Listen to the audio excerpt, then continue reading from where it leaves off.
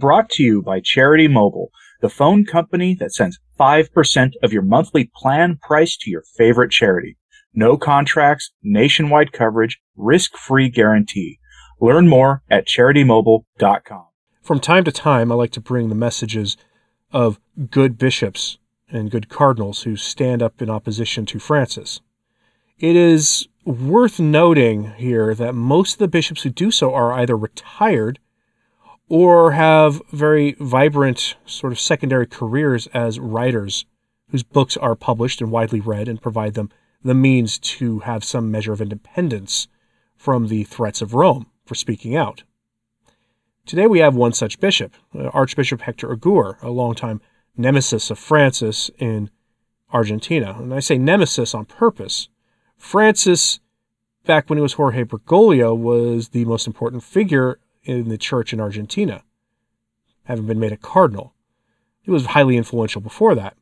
Hector Agur, the Archbishop of La Plata, often took positions in opposition to Francis and the things he said. And he had eventually retired and has for years been writing letters that got very little attention against the things Francis is doing. And so I decided I should add him to the list of bishops we periodically bring the writings of to, especially since you may have noticed the opposition to the things going on in the church these days has slowed down in terms of the bishops giving statements.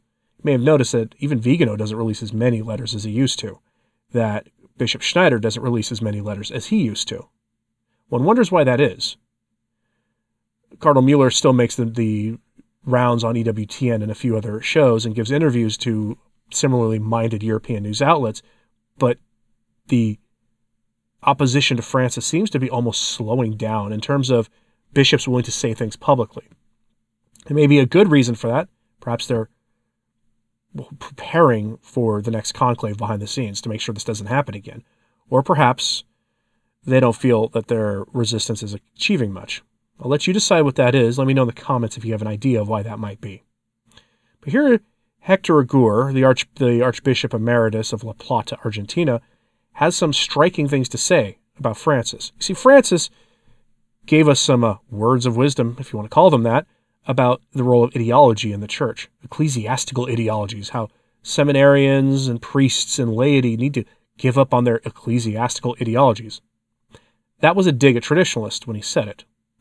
There's an overt hypocrisy to that statement, as Archbishop Agur here will explain to you. The most ideological figure in the church today is himself, Francis. It's not any of the bishops opposing him. It's Francis, without question. And he surrounds himself by ideologues like himself. The difference is, of course, that it's the ideologies, as he sees them, that oppose him that he is dismissive of. And those that oppose him aren't really ideologues anyway.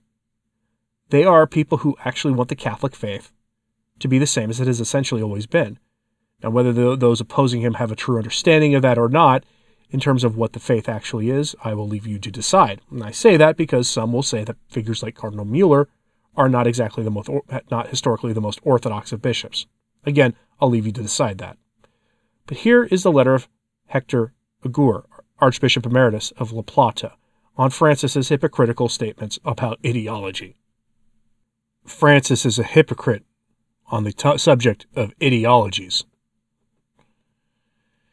In his Epiphany Mass homily, Pope Francis warned against ecclesiastical ideologies in order to find the meaning of Holy Mother Church. It was a fair and timely observation. In the 1970s, ecclesiastical ideologies caused serious damage, confusion, and abandonment of the priestly vocation. They became strong in some sectors of religious life. Above all, Marxism became an obsession under the pretext of reaching out to the poor. The relationship of the church with the culture implied an evangelization in reverse. Worldly ideologies gave rise to ecclesiastical ones. Later, it was the cultural vigencies.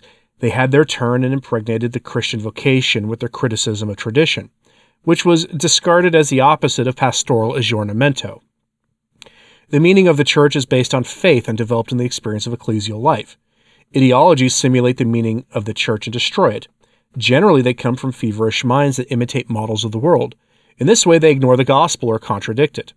Ideology pretends to be an implementation of the gospel, and therein lies the error and injustice. The experience of the 1970s spread widely in the Church.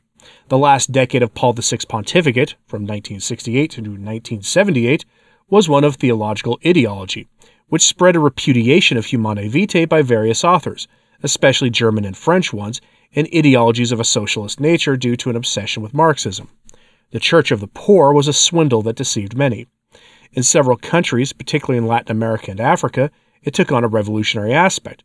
Many Catholics, especially priests, committed themselves to wicked movements. In Argentina, this phenomenon became a real internal war, with thousands who were caught in amongst it.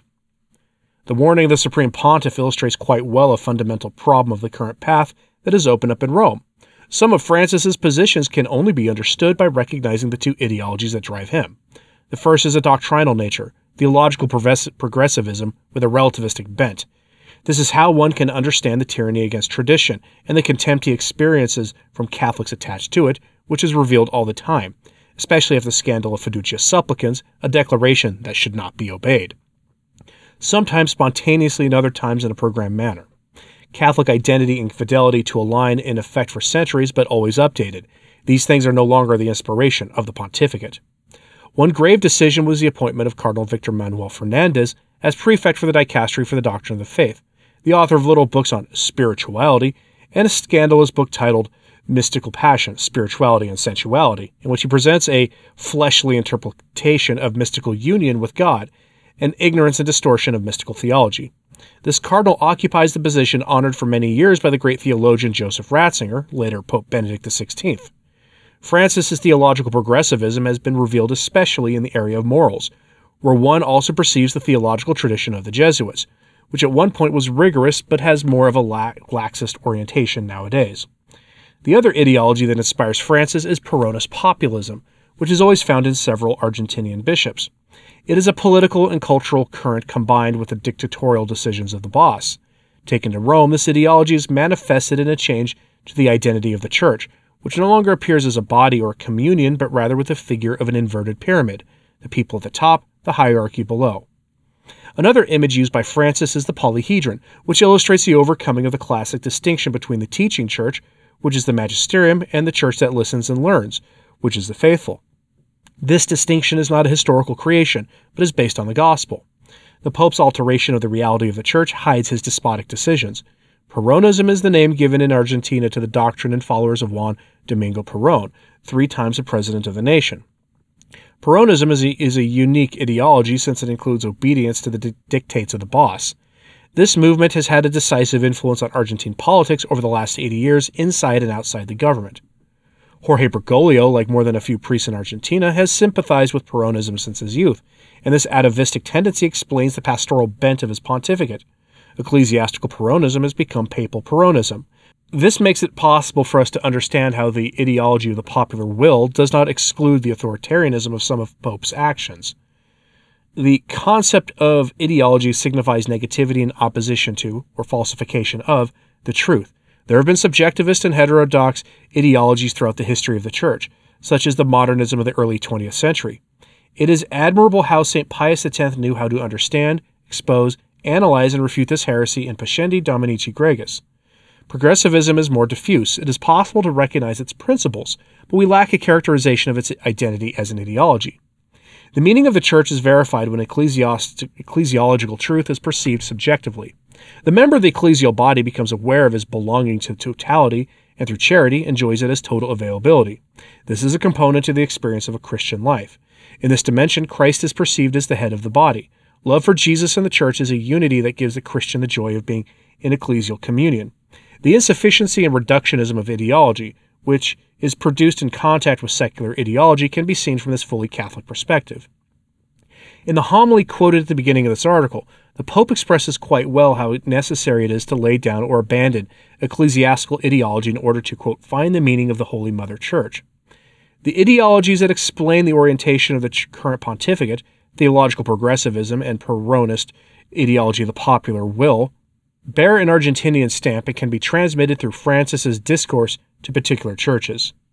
Signed, Hector Agur, Archbishop Emeritus of La Plata, Buenos Aires, February 14, 2024, Ash Wednesday, at the beginning of Lent. A simple but easy to follow message from Hector Agur. It's worth reminding people that he was succeeded in La Plata by Archbishop Fernandez. Hector Agur was an archbishop in Argentina who was a sort of nemesis to Francis. When Francis, then Jorge Bergoglio, the Cardinal Jorge Bergoglio, would take overtly heterodox positions in the church in Argentina, it was Archbishop Agur of La Plata who would stand in opposition to him, frequently. And he was once again dismissed rather quickly once Francis became the alleged pope. Once Hector Agur hit retirement age, his resignation was accepted the same day it was submitted, whereas Francis often takes his time, depending on the bishop, to accept them, sometimes not accepting them at all until the age of the bishop actually finally catches up with him. But his was accepted that day and was not permitted to live in church property. Thus, the mercy of the wonderful, wonderful Pope of Mercy is shown on full display for all to see. Curious what you think about that, so let me know in the comments, please, and hit like and subscribe if you haven't. It does help. So to sharing this on social media, that helps a lot too. And as always, pray for the church. I'm Anthony Stine. Ave Maria.